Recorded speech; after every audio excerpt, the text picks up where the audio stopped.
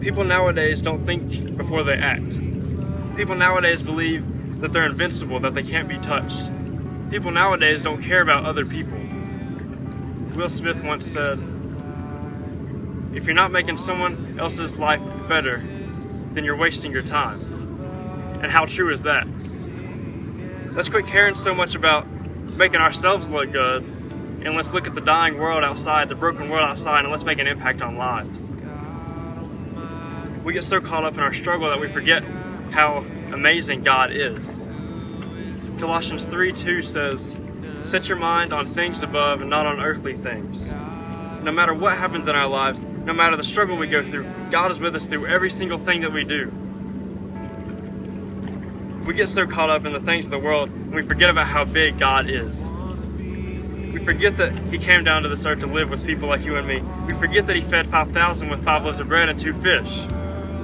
We forget that He parted the Red Sea. We forget that He walked on water. God can make anything impossible possible. He can heal our family members with cancer. He can cure your problem with alcohol and drugs. He can make an ungodly nation a godly nation. He can change your life forever. Our struggle is part of our story. But we don't have to stay in our struggle. You know, you might have lost your job, or there might be a loved one that's sick, a family member. You might be going through a breakup or a divorce. But listen, guys, it's not actually cool to sleep with every girl that you know. Being a real man is how you stay loyal to one.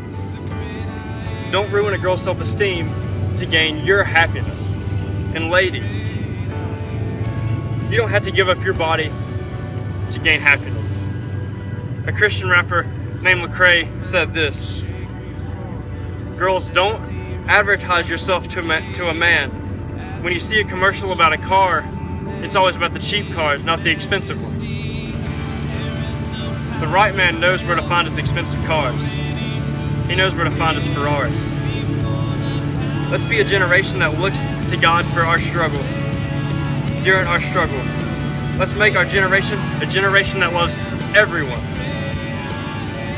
God forgives us no matter what we've done, so let's be a generation that forgives no matter what has happened to us, no matter what someone said to you.